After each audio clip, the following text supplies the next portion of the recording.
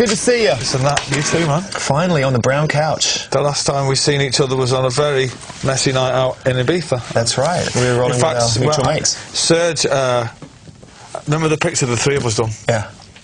Serge got that picture blown up for us, and I've got it in the house. But we all look pretty tired. But there's a great right in the corner of the picture. You can see a hand coming out. It's literally holding Serge up. Just this phantom hand like that. He was tired. Yeah, night, wasn't he? He really was. He looked like a vampire. Yeah. Because did he have a cape on? He might have had a cape on and a big hat. I don't know. Just for a change. Yeah. Can't have been easy, man, because I'm looking at the 18 tracks in front of you right here. There are some omissions, we'll get to that in a minute. But you did make a big deal out of also saying, because you could have done it yourselves and you could have taken it out of the control of the record label, but not made a big deal about that, but you really wanted everyone to know that this was something the band as a whole, as a democracy, had sat down and done together. Well, not so much, right, not so much as a democracy, because Gem and Andy weren't in the band for huge chunks of the songs that made up the record. And when it came to picking the tracks, Liam, as I recall, was walking around. I got put. It was in Argentina on the tour. Got asked to do the track listing. Liam walked past me in the corridor with a turban on his head, with 2 pints of vodka and cranberry juice, going to the pool to leather the journalist from Q who'd misquoted him in a previous interview. I still got that article in my bathroom, mate. I read it about 3 days ago. Yeah. So I was like, any idea the track listing? No? Songbird? Yeah, fine.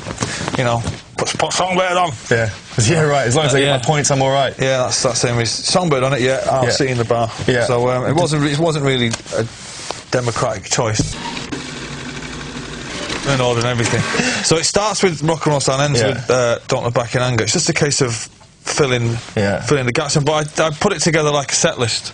It'd be like, right, what if I wanted to go and see my favourite band and I wanted them to play my favourite songs, how would it all run? Can I guess what goes second then? My favourite set list out of what would go, so it starts with Rock and Roll Star, then it goes Supersonic. Some might say it goes. It's a 1-2 punch. Supersonic kicks in side 2, I think. Does it? Yeah. Killer track. Yeah. Well, it's still one of my favourite ever. Oh man, that song stands up. I tell you, that was the first thing I ever heard you guys do, because I was living in New Zealand at the time, and we had, British rock and roll hadn't really, it just started to permeate down under at that point, because we were in our whole grunge thing.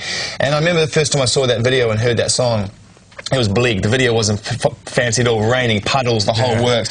You know, Liam giving it some up at the camera. But just when that beat kicks in and then the guitar starts, and I just remember thinking, man, I haven't heard anything like this for a long time. You know? Yeah, but it's just, the thing I like about that song is it's just slow enough. Yeah. Because it could, if you do it too fast, it would be nonsense. But it's just slow enough. About 95 beats per minute, I think, around there. I'm not sure what it is on the BPMs, but it's just sleazy and and it's a rough mix of a demo. Do you know what I mean? We never really recorded that for the album. Yeah. But all that definitely maybe era songs, they all stand up because they were recorded. You know, we were all in our 20s then. Do you know what I mean? Or Liam was probably about 19, do you know what I mean? So and all the sentiments of those songs still hold true today, so it'll never date that album. A certain amount of the naivety as well, as you pointed out, being young and kind of getting the excitement of going in a studio and having those songs and not worrying about overproducing and not worrying about record sales, all that kind of stuff. It can only happen once in your life, can't it, really, as a band? Yeah. Because the second time around we were doing Morning Glory, although the approach was even more haphazard, it took less time, but we knew what our audience was then, if you like, whereas before we recorded that album, we hadn't done that many gigs, do you know what I mean? So we didn't know who these songs were for. I mean, I'd written them a few years beforehand, but when we came to do Morning Glory, we knew who the kids were, do you know what I mean? Yeah, it was the fastest, I mean, definitely maybe it was the fastest selling debut album of all time at the time. Mantle that was subsequently broken by Hearsay and then subsequently reclaimed by the great Art Demarquis, thank God. Yeah. Did you even see this coming at in any stretch of the imagination when the record came out in the first week? Did anyone even say to you, even say 3 days beforehand, look, we might, something big's happening here? I didn't, not in terms of record sales and not in terms of, I knew that we were going to be at some point the biggest band in the world, but I didn't. Is that blind faith, or is that starting to build on facts as well? No, I don't know. I just because I know enough about music and I buy enough contemporary music to know that we were the you know what I mean? And when we got that record right, I just knew it, you know.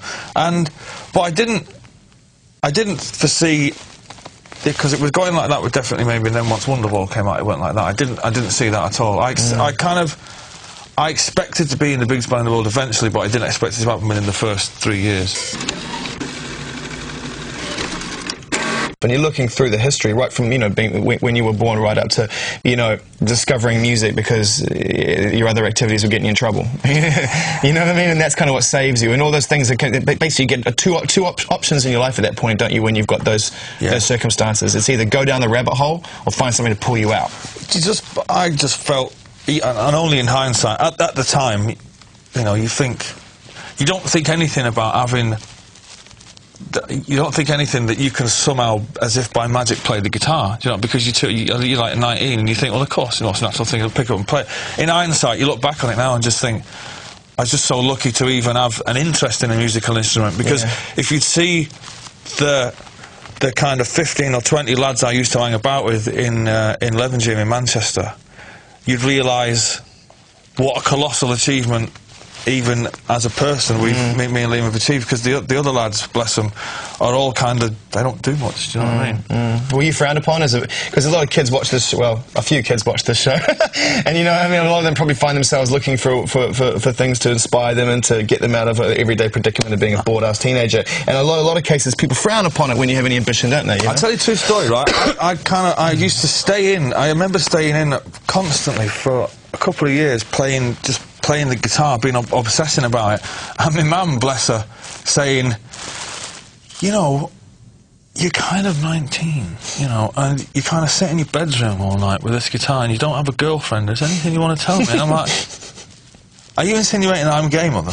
You know, and she's going, well, you know, why, because I played an instrument? Yeah, and Liam thought I was weird. Weirdo. You're up there with his guitar. But 19 is quite a late time to start picking up an instrument as well. Well, there'd been a guitar in our house since when we were, I guess, early teenagers, but I'd never really taken much interest in it. Do you know what I mean? Because it was a big acoustic guitar. And you want to rock at that age, don't you? You know, you're straight in there. Well, I was into football at that age, and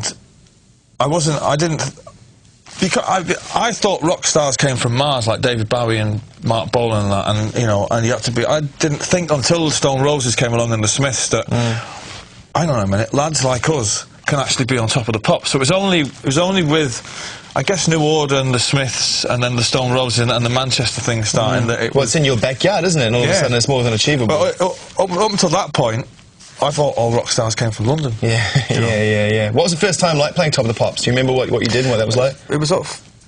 It's Top of the Pops, man. I think that's when my mum started taking it seriously. And she said, right, we're on Top of the Pops tonight. And she's like, oh, right. Fair enough. But I think it's a shame that programme's gone now, because you know, there would always be this excitement when Supersonic come out and we didn't get Top of the Pops because it went in at 31. We were devastated because, you know, it's Top of the Pops, and then the next time it come around and we got it, I just can't see kids being excited now, you know, phoning in bands for each other, going, hey, we got Transmission on Channel 4, you know, Top of the Pops. Yeah. I hope they bring it back soon. Well, you know, there definitely is, there's something missing, I think, on a terrestrial level anyway, in terms We got of Jules Holland, brilliant. And so it begins. Live Forever, man, voted by many magazines, and most famously, and recently, I think it was it Q, as the best song of all time. Yeah. Well, you can't argue with the public, can you?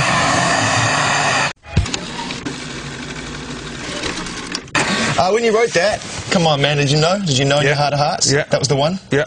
And you wrote it when you were working in a factory, is that right? One of the early ones? I was on the dole when I wrote that. That was one of the later ones of Definitely Maybe. That's when I knew, after I'd finished that song, my songwriting changed